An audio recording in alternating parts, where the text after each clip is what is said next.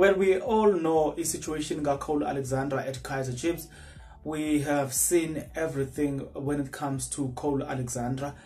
But then, in the midst of all of it, his agent has confirmed some credible information, right? Is he leaving Kaizer Chiefs come end of the season, or is he staying? That's the question that we will be answering, provided that you're interested. If you are, then please stick around. As you stick around, there's only one favor that I'm asking from you, and that favor is that you subscribe, you like the video, and you comment in the comment section below.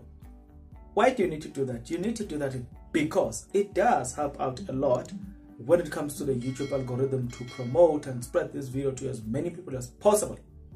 The power is definitely in your hands. Speaking about the fact that the power is definitely in your hands, the agent Cole Alexandra, this is what they've got to say.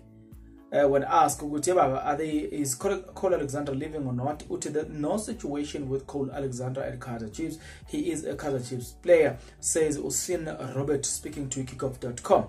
So there's no situation. He's still got another year left on his contract, and we will honor that.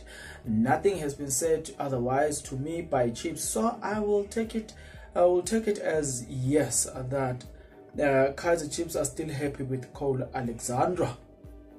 Wow, so I didn't know he's got a year left on his contract.